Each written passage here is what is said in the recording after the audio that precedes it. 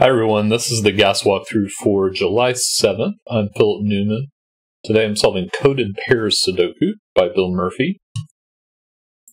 This one's a little different, but we have normal Sudoku rules, 1 to 9 in each row, column, and 3 by 3 box. Additionally, we have some cages in the grid, and these are not killer cages.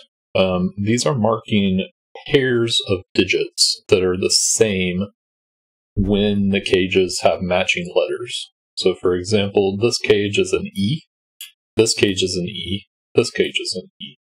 So all three of these cages are going to contain the same pair of digits. They don't have to appear in the same order. These are not clones, but they do contain the same two digits. So those are the rules. And we're going to get started with our cages that have digits in them. So this is an A, it has a 1 in it, but this is an A and it has a 2 in it. So we need a 1 in this cage and we need a 2 in this cage. This is a B, it has a 3 in it. This is a B, it has a 4 in it, so we need a 3 and a 4, like that. C has a 5 and a 7. D has a 6 and an 8.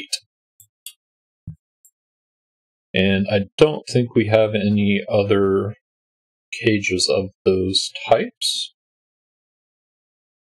Is that right? Alright. So looking at this box, I can see we have a 6 and a 4 here, looking over. So that's going to have to be a pair in the box. The remaining digits are going to be 3, 8, and 9. This one can't be 8, this one can't be 3. So we know we have a 3 in the E cage somewhere. So there's a 3 here, there's a 3 here, but it can't go here. So that's 3. And then this is 8 or 9. So 3, 8, 9. Ah, and there's an 8 here. So our pair is 3, 9. That's not 8, this is an 8. Okay, so that's the E cage. But we can do something similar with the F. So we have 3 and 8 here, looking in. So 3, 8 go in the corners. Our remaining digits are 4, 6, and 9. And in the F cage, I can see we have a 6 here. So this can't contain 6, and this can't contain 6. So this is a 4, 9 pair. This is 6. This is a 4, 9 pair. And this is a 4, 9 pair, but here we have a 4. So that is resolved. All right. Looking down, we have 2, 5. Can't go in these cells. So our remaining digits are 1, which has to go here because of these 1s. And then 7 and 9. We have a J here. Is that the only J? Yeah. But there's a 9 looking at this cage. So this is 7 and this is 9. And we have a 1, 7 pair here. The 1 resolves 7 and 1. All right. The I here. We've got 1, 7. So 1 and 7 go here. In fact, we know the order of those. We probably know the order of these too. These are 2, 5, and 9. And the 2 must go here because of these 2s. In fact, we can find the order immediately from the 3, 9. We could have done this down here too. This is 5, this is 9. And so our I cage contains 2 and 5. And we know the order from that 2 there. All right, H contains a 5, and it doesn't go here, so this is 5. This is 3 or 8. So these are the same.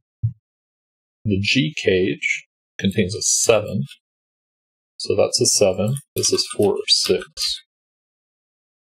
And that is all the cages. Oh, we have a 4 here, so G is 6, and we have a 3 here, so this is 8. This is 8. 3 there, 4 there. Okay, now that's all the cages. We just need to do some Sudoku to get the orders. This is 9. Up here we have 5 and 8. We know the order of those. These are 1 and 7. This is a 4.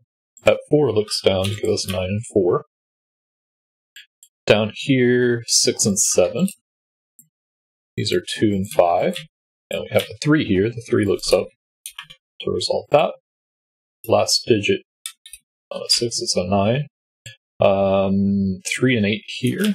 Don't know yet. So 4 and 6. Okay, this is a 7.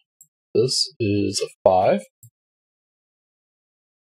6 and 8 here. We have 6 and 8 here as well. So that's going to give us a 6-8 pair and resolve these. It gives us 8 here, 6, 8, 6, 8, and this is a 6. These are 1, 2, 3, and these are 4, 1, and 2. That's the solution. So, neat puzzle by Bill. I don't know that I've ever solved a coded pair Sudoku before, and I didn't test this one. So, hope you found that as neat as I did. Let us know how you did in the comments, and I will see you next time.